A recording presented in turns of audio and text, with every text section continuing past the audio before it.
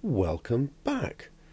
Recently I was looking over some old videos that I had made and realised that I'd never actually explained the Barometric Prognosticator II that I'd made several years ago, because at the time when I made that video I was too shy to actually share my dulcet tones, so it was just accompanied by music, but I thought it was worth explaining because I was very pleased with it. It's one of my favourite steampunk creations. What happened was I was approached by someone who liked boating and wanted some sort of steampunk machine, weather station type thing, based, well, with a nautical theme. I sketched all sorts of different ideas because I knew that I wanted it to have some way of communicating weather readings and also some sort of scene to represent the current weather forecast. After much cogitation, rumination, etc., I decided to have a clock at the top with a nice round thing in the round part, and then the main part of the body which could house the scene, and then a base which started off much smaller. More on that later. I made the top bit from the wonderful flexible MDF. 6mm MDF sheet, which has lots and lots of cuts down one side, which means you can bend it. So simply by cutting out a front and a back circular bit, gluing this flexible MDF around it, it really worked nicely, and then I routed it afterwards to get the rounded bits. And then the clock movement fitted on perfectly, looked really nice, with using self-adhesive lead strip to make it give the impression that it was stained glass.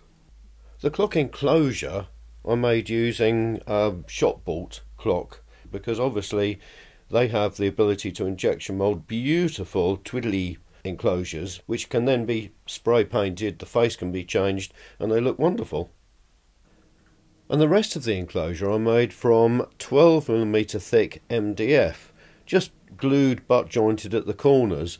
To finish the surface I applied wonderful self-adhesive veneer. It's great stuff because it sticks instantly. You have to press it down really hard, but it's permanent, and then you can stain it, varnish it, whatever you want, but it looks lovely.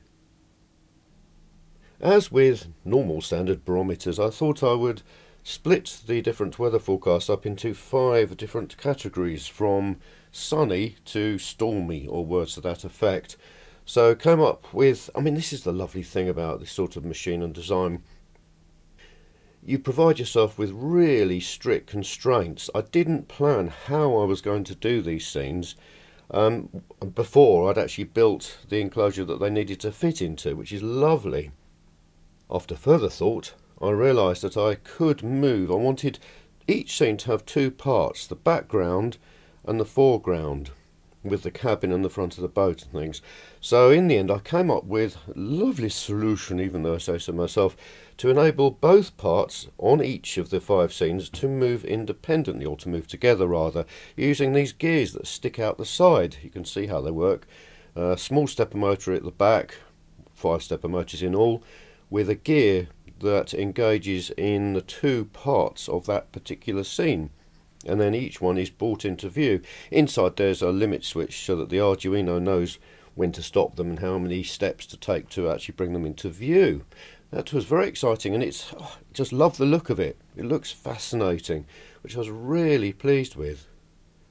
Just 2-part weather scenes, you say? No, I wanted to have clouds to go up and down, or the sun, or whatever.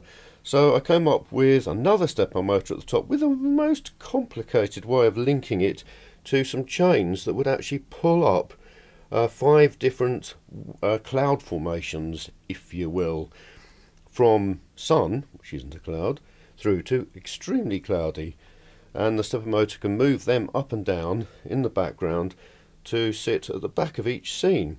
And then finally, just the thought of illuminating it. Mainly the scenes are illuminated by 2 rows of the lovely self-adhesive LED strips at the front, warm white as always. And then during night time these fade down logarithmically, I hasten to add, and a blue LED lights up with a little projected one, which I think came from My Little Pony toy thing that projected a pony on the wall or something, but it had a lens and a nice bright LED, so it was perfect, and that's what projects the moon. Now onto the tide. You can't have a boat scene without having water rising and lowering, so I ended up cutting out some tide, some water with some waves at the top, from a piece of opaque plastic. There was actually a folder binder, but it was a nice blue, so I used that.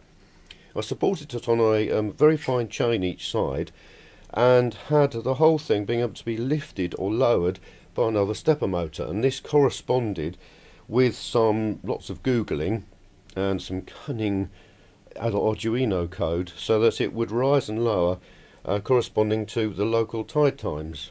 I think it's 6 hours 20 minutes each cycle, I seem to remember. And then, for further realism, the tide sways from side to side with a little electromagnet that just knocks it every few seconds. And that looks really nice. I was so pleased to have sorted that out. So this scene incorporates all sorts of different elements. Well, the other thing with the waves, the tide, was that I had one of those titchy little model helicopters that are still very popular that I'd managed to crash and smash to smithereens. But I realised that it had a lovely little motor and some very small precise gears, so I sprayed them brass and mounted them on the front with some more engraved labels and a little pointer, and depending on which way the motor is driven by the Arduino through an H-bridge controller, it actually indicates whether it's the ebb or the flow tide. On to weather readings. With lots more research, the wonderful Arduino, I found a library that would read with one of the little 433 megahertz radio receivers, I think I'm right in saying that connects to the Arduino.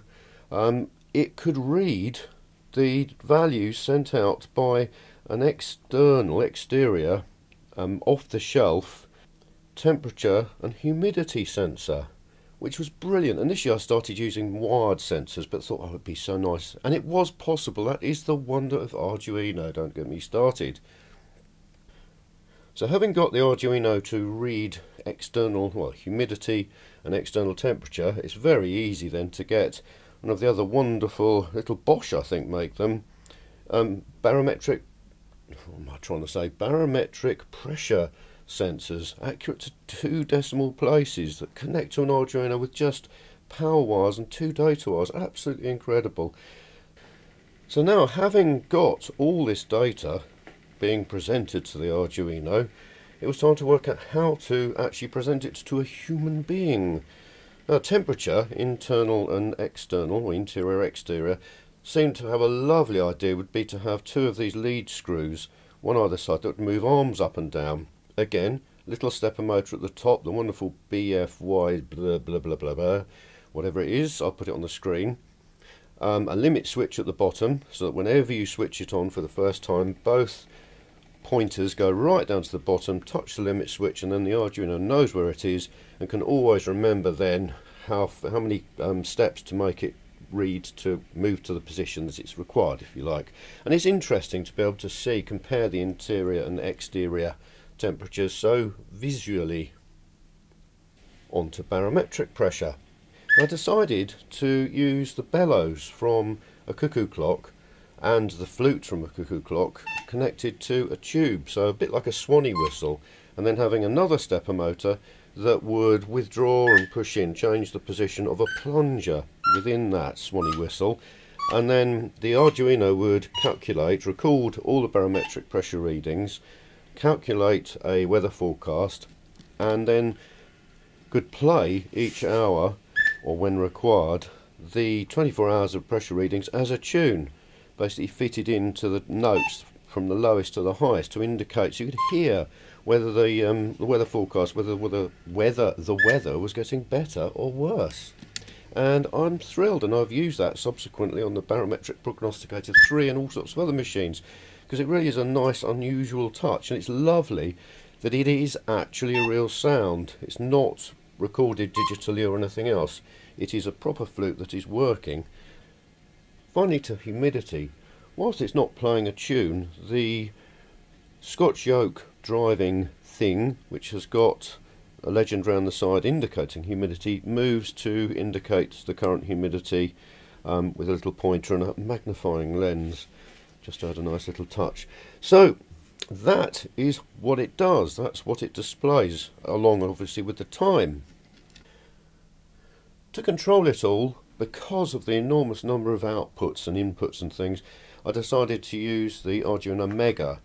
The standard Arduino Uno, well not standard, but Arduino Uno has about 15 to 20, I can never quite remember, something in that order of multi-purpose input outputs, whereas the Arduino Mega has about 56, which is brilliant.